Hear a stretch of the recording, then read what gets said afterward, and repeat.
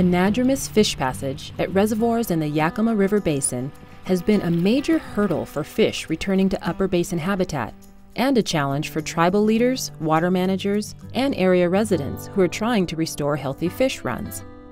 The question has been how to do this. In the 1900s, Yakima area settlers built their futures on a regular irrigation supply provided by federal and private dams. Yet their success had a price: the loss of historic fish runs that numbered into the hundreds of thousands. Now, a team of researchers, engineers, and biologists have developed a unique and innovative approach to outgoing juvenile fish passage. The idea, though not a new one, is called the Helix.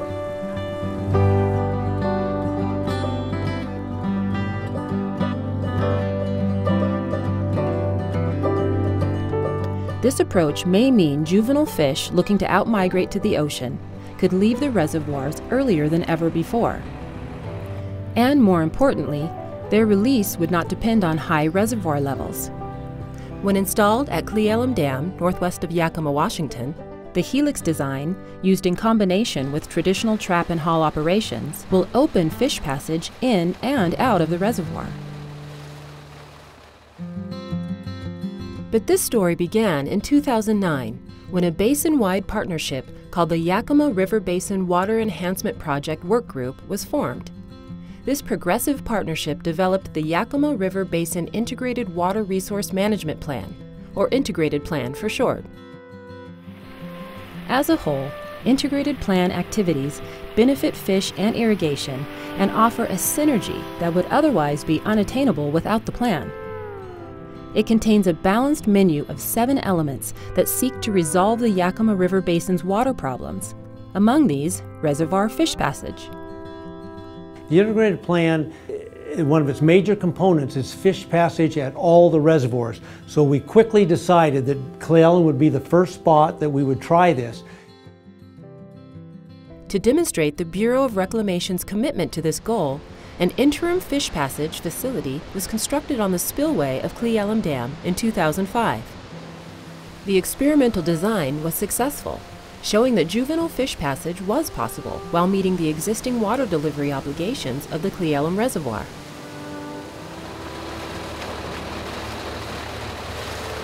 This step opened the door for fish managers with the Yakama Nation and the state of Washington to reintroduce adult sockeye salmon to Cle Elum Reservoir.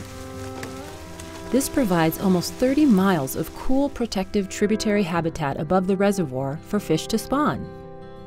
What we're doing is bringing adults up, releasing them in the lake. They spawn naturally in the river. The juveniles rear naturally in the lake and then migrate out as smolts 2 years after they were brought back as eggs to the basin.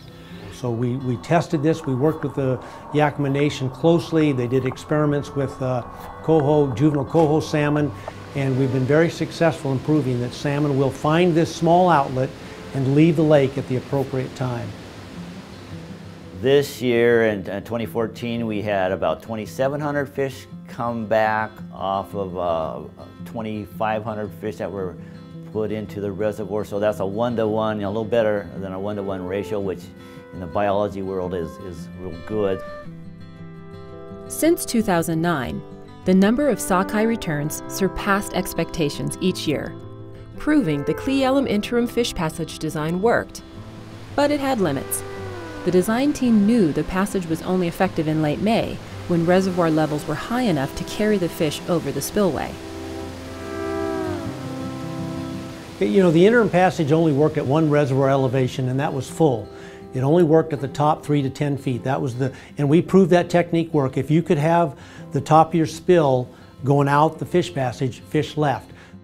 Our fish passage criteria is April 1st to have that be operational, because that's when most of the fish are going to want to start moving out the 1st of April, opposed to later in May or beyond. So that's the downfall of the existing flume that we have. To tackle this issue, water managers needed to take another look at fish passage. They sought an efficient method that protects irrigation water supply, but moves outmigrating juveniles by April 1st. Further, reservoir pool fluctuations at Cle Elum posed additional challenges. But the real issue is our reservoir fluctuates over 100 feet up and down. So we're not always at that surface where the interim fish passage was. So the real issue was, can we design a fish passage that would get fish out at all reservoir elevations? As the reservoir came up and as the reservoir went down, we could get fish out on the surface.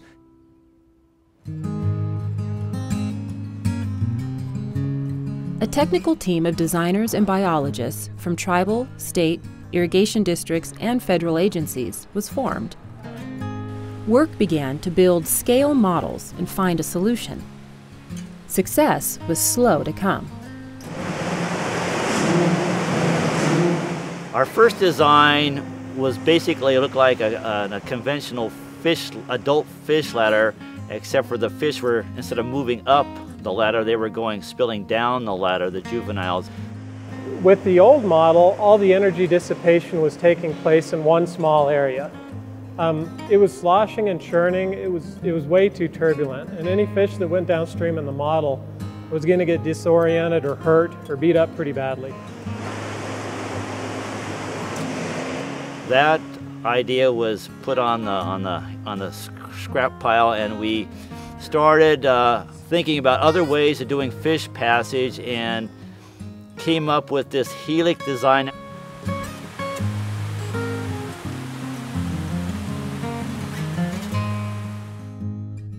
The team took advantage of Reclamation's hydraulic lab resources in Denver, Colorado, and created 15 or more computer-generated or physical-scaled model designs. They tested different shapes of the Helix, from round pipes to rectangular pipes, and tilted, angled, and anyway came up with a design that minimized the amount of rotation of the water molecules as they move down this Helix. After much intensive computational fluid dynamics modeling, the design team found success. Instead of using a half pipe, they squared it off, allowing the tiny smolts to escape with minimum disorientation and maximum survival. This has been a really exciting project because we were able to take it from concept level and develop a design that would successfully pass fish without injury. At the same time, the design team engineered a way to attract fish into the Helix at any reservoir level. So the intake into the helical fish passage system allows fish to enter at different levels in the reservoir. And it does that by having 6 different intakes in there that each operate over a 10.5 foot range. So as the water goes up, you'd switch from one intake to the next. One of the primary things we were trying to accomplish with this project was to develop a design that would allow fish to self-guide into a structure that would carry them around the dam into the downstream river channel. And what that means is there's no human handling. And we've got a design which we feel will much improve the success in getting more juveniles out of the basin. The Helix design shows great promise.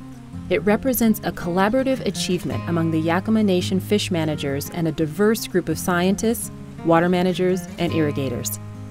Also, it meets the needs of the Yakima Basin community. Moreover, the Helix can weather the effects of climate change in 2 ways: by adjusting to varying reservoir levels and giving fish safe harbor to cooler habitat above the reservoir. This design, we hope, will allow us to get smolts out on a more timely basis. It's one of our very first integrated plan projects.